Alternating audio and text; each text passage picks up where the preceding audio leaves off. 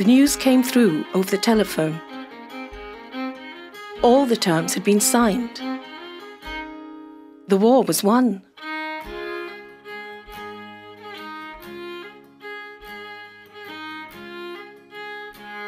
And all the fighting and the agony and all the labour of the years were done. One girl clicked sudden at her typewriter and whispered, "Jerry's safe," and sat and stared. And one said, "It's over, over.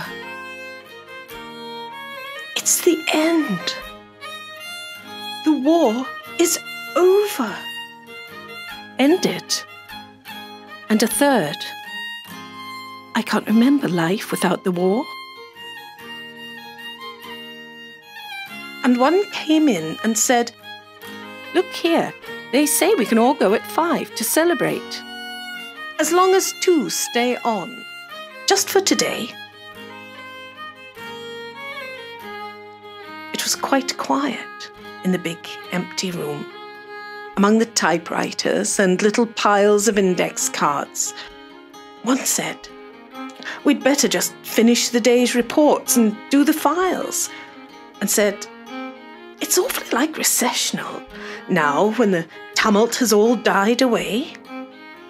The other said, "Thank God we saw it through. I wonder what they'll do at home today," and said, "You know, it'll be quiet tonight, up at the front. First time in all these years. And no one will be killed there any more," and stopped to hide her tears. She said, "I've told you. He was killed in June." The other said, "My dear, I know.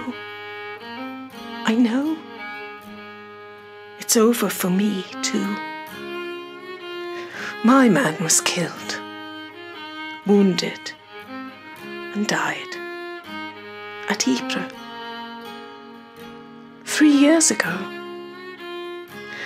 And he's my man, and I want him," she said, and knew that peace could not bring back her dead.